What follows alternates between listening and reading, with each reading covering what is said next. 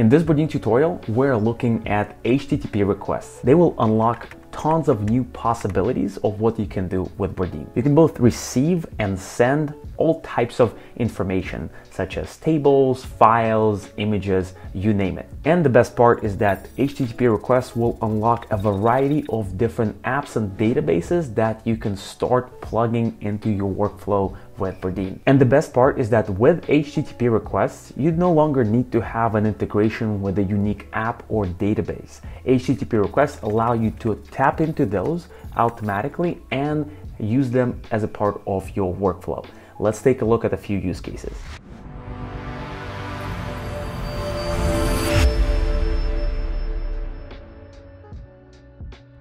But first, what are HTTP protocols? HTTP protocols, or hypertext transfer protocols, are the protocols that are used to transfer information on the internet. It is used to request and send data from a client, such as your browser, to the server where the information is stored. All HTTP requests consist of the four main parts. The first one is the action verb, for example, to get information from the server or to post information on the server. There are a few examples of those action verbs. The second part is the URL. This is the location of that server side. The third part is the header. This is the additional information that we might want to send along with the data.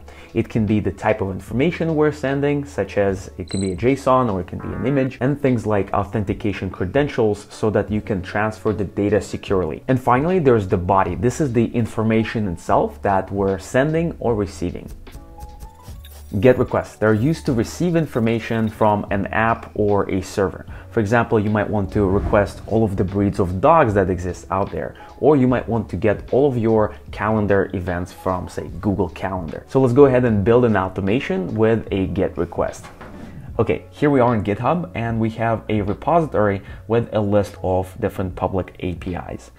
The reason I want to take a look at public APIs is I might not want to create accounts, create credentials, create API tokens, pay, but I can request information that's publicly available. And here, if you walk through this index list, you have different categories ranging from music to cryptocurrency, etc. So I have found a public API on this website that allows me to retrieve all of the recent prices of different cryptocurrencies in the last 24 hours. We're looking at the API documentation that pretty much tells us the type of information we can get and different types of links that we can extract information from. For example, on this website, if we go to this location, we can receive this information about all different types of cryptocurrencies, their prices, their tickers, etc. So here's a cool hack. You can copy this information over here and paste it, and you will see all of the data over there. It's obviously not very readable, and it is not in a digestible format, but the data is over there. And the reason you can see this data is because this data is public. This is why we're looking at the public APIs. Otherwise, we would have needed to tell the server our API credential. So let's open up Bardeen over here. So I'm going to click on Create Playbook and find that Send HTTP request, and then we have Get and Post. There are only two. We're going to pick the Get request, and here we're going to insert this link that we found on this API documentation page. Let's open Bardeen again and paste the link over here. And we do not need to add any headers because there is no additional information we need to communicate. So I'm going to click on Done and save this information, call it Get Crypto Prices. Let's click on Save, and let's run this automation to see the information that we've retrieved. So we have the file itself, this is a JSON file, and then we have this table that we can take a look at. So it looks like we have 442 different cryptocurrencies over here. You can expand it if you want to. It looks like a really nice table. So now what you can do is you can add this information to a new spreadsheet, for example. It can be in Airtable, it can be in Google Sheets, it can be in Notion, you name it. So this is the interesting part where you actually build your automation. Let's go ahead and add a new action. Let's find Google Sheets. Here we have Google Sheets. I want to add rows to a Google Sheet, and I'm going to specify the Google Sheet when I run this automation. So I picked Ask Me Every Time. Okay, just like this. And then finally, we'll need to link the data coming from the previous action, from the get request, to this spreadsheet. So we can just use commands, and here we have information from action number 1, and we can just link it with one click. It's pretty straightforward. So this is the automation that will get the information from this link and add the information into a spreadsheet of our choice. We can make this automation run every so often. We can make it run periodically.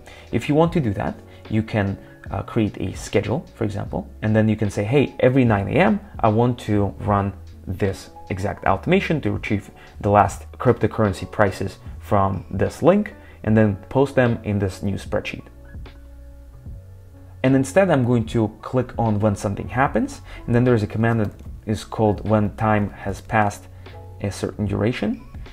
Let's try when time has passed 1 minute, so that it's a little bit faster. This automation is going to run, and I'm just going to click on done, and we turn it into a quote-unquote auto book. So every 1 minute, I'm going to set it up, because we do not have the spreadsheet specified yet. I'm going to add this create Google Sheet action with name crypto prices. So every minute, there's going to be a new Google Sheet created with all that information, and that spreadsheet will be called crypto prices. I'm going to save and activate this playbook and wait until it runs, which is going to be in about 45 seconds. You can click on activity over here and see all of the invocations of this action, or you can click on show activity and see the new spreadsheet created over here. Okay, and this auto book was run. Here we have our spreadsheet called crypto prices. Let's click on it, and there we have all of the information super nicely organized here, and that's it.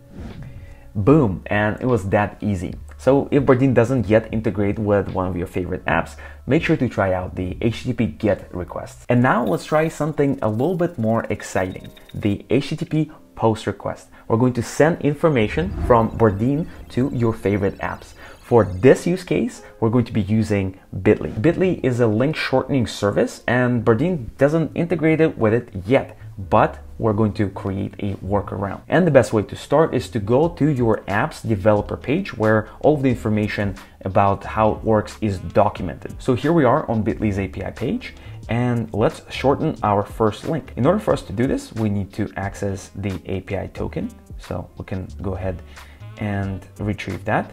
We need to enter our password. Okay, and our API token was unlocked. I'm going to copy it to my clipboard and go back to the documentation page. And here we have the post URL. This is the second part that we need. Let's go ahead and copy the URL to our clipboard, open Bardeen again, and insert it over here. And here we have a few more components. We have the body and we have the header. Let's take a look at the documentation page.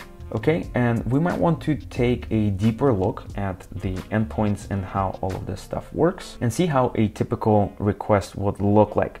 Here I'm going to pick browser, and it looks like we need to have the following headers. So we have the authorization and we have the content type, which is application JSON. What I can do is I can copy this information with the curly brackets and open my code editor. Okay, and let's post it over here. A very important part is that Bardeen is going to accept those double quotation marks, and if you use the single ones, it's not going to work. So I'm going to replace those single quotation marks with the double quotation marks. Okay, and then finally, we need to insert our API token. Okay, so this is how our header looks like. I'm going to copy this information and go back to the browser, open Bardeen over here, and then paste our headers just like this. And boom, there we have the headers. And now it's time for the body of the request. Let's go back to the documentation page and look at the information that we need to post. Some information is required, for example, this long URL. This is what we need. Let's copy this variable, open Bardeen, and we're going to create a new column and call this column long URL. And now we need to tell the server, okay, what URL do you want to shorten? For this specific automation, I want to use the URL from the currently open page so that no matter what page that we're on, we can generate a new URL. So here is what we're going to do. There's a command that's called get current page URL. So let's type current page URL, and this is a dynamic variable. So right now we're on this page, another time we're going to be on another page, and this variable is going to change every time. Let's take a look at what other information we might want to send. Here we have domain. I'm going to copy domain, and what domain means is the following. So here we are on our bit.ly interface. So if I was to manually create a link, so let's create a new link over here, I need to put the destination URL. So for example, it can be this developer page. Let me paste it here. We can have the title if we want to. It's automatically retrieved, so you don't have to worry about it. And the main part is the following. We can use bit.ly's native bit.ly, or we can use the white label domain. In my case, this is the subdomain as .bardeen.ai. We use it for branding and to make sure that everything looks kind of nice. All right, I'm going to open Bardeen from here, and let's add another column. This column is going to be called domain, and here we're going to say s.bardeen.ai. You can obviously pick one of the other ones that you have available as well. Okay, we're back at the developer documentation page, and it looks like we are going to receive this response if it's posted successfully with the following information. There are probably some other variables that we can send through, such as title or tags. In my case, I'm not really interested in that. Let's just go ahead and experiment with this specific one. So a quick walkthrough, we are trying to reach this URL.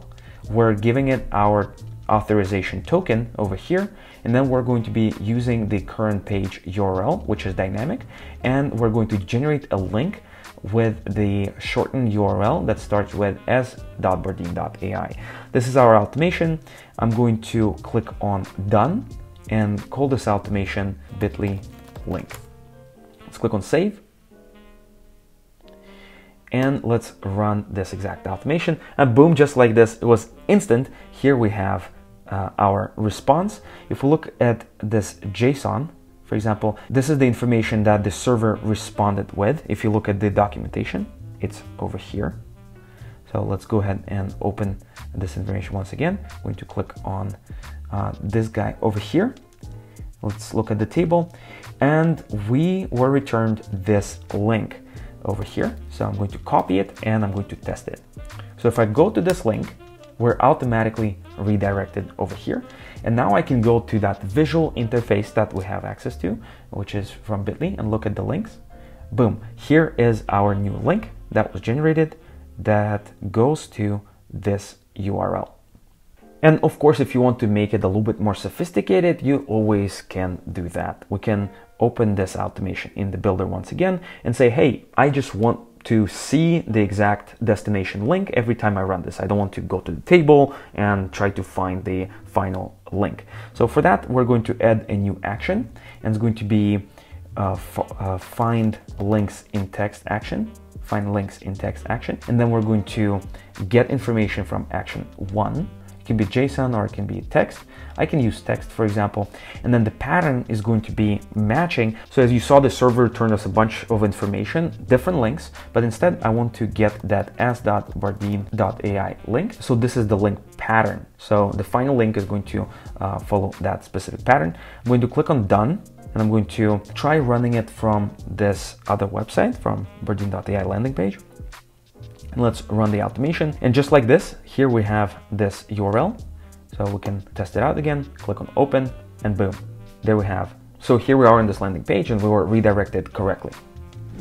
And this is it. I'm super thrilled for you to start experimenting with this HTTP GET and POST requests. They will really unlock the possibilities of tapping into those third-party apps and databases and getting your day-to-day workflows to the next level. And if you're a beginner programmer like myself, it may take you a little bit of time to figure out how it works. And the best way to get to learning faster is by joining our user community, where you can ask questions from more experienced coders and no coders.